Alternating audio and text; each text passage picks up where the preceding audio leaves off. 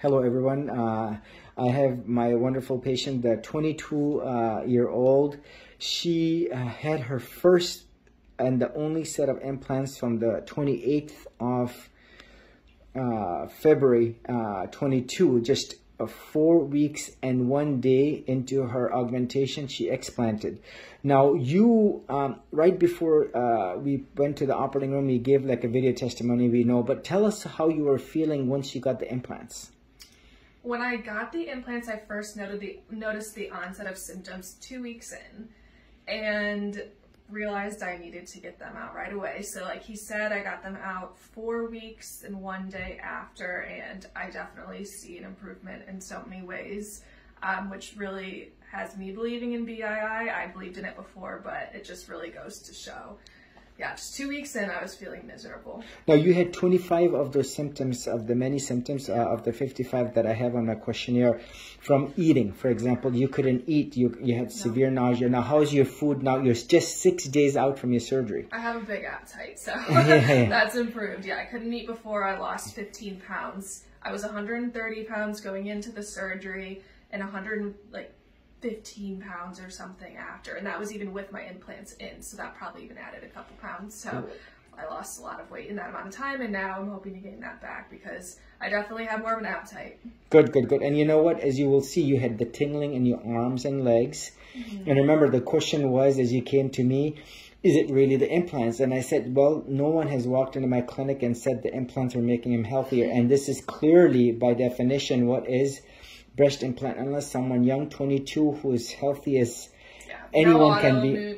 No autoimmune issues, no thyroid issues. We tested that at the ER, perfectly fine. Yeah, you went to the emergency room complaining and you had all these symptoms, and now the only thing that lingers on day 6 is what? The thing that lingers is the joint pain in my knee. It's very minimal, and kind of if I lean towards it, the left is worse than the right, and then a little bit of almost like a growing pain feeling behind my knees, just like a little muscle achy, some numbness and weakness in the lower legs, but it's barely there, and everything else has gotten better.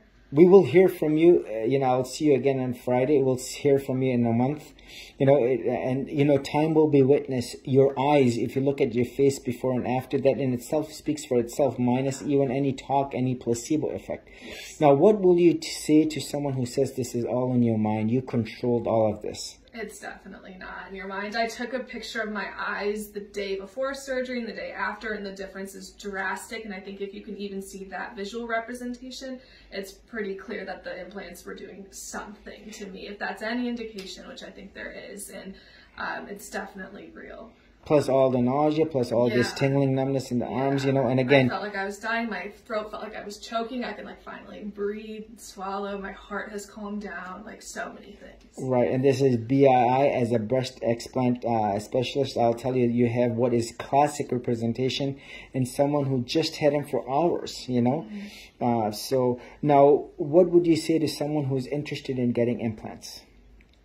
Ultimately, the decision is yours, but I do want all my friends. I know if my friends ever came to me, I would make sure that they were fully educated. I would say err on the safe side and don't do it just because of the complications that can happen, and I've experienced them firsthand. And I think the natural body is a beautiful thing that you can hopefully eventually embrace, because it's just not worth the risk. It's scary. I don't want anybody else to feel what I felt. Right, and the FDA warning where they said that the plastic surgeon must discuss and have you sign and acknowledge, number 1, the implants are not meant to be in the body forever. Number 2, they are associated with lymphoma, even the smooth ones. And number 3, that the breast implant illness absolutely exists. These were the warnings that are significant, they're important, they're absolutely real, and as real as any other illness like diabetes, high blood pressure, lupus. And so these are not safe devices. They only hurt the body and they only harm the body. Now, thank you very much for sharing your journey. And again, you're a special case in the sense that you just had them for 29 days to be exact, and look at the rebound that you've had just in 6 days. And we'll continue to hear from you, and thank you very much for sharing your journey. How was your anesthesia experience?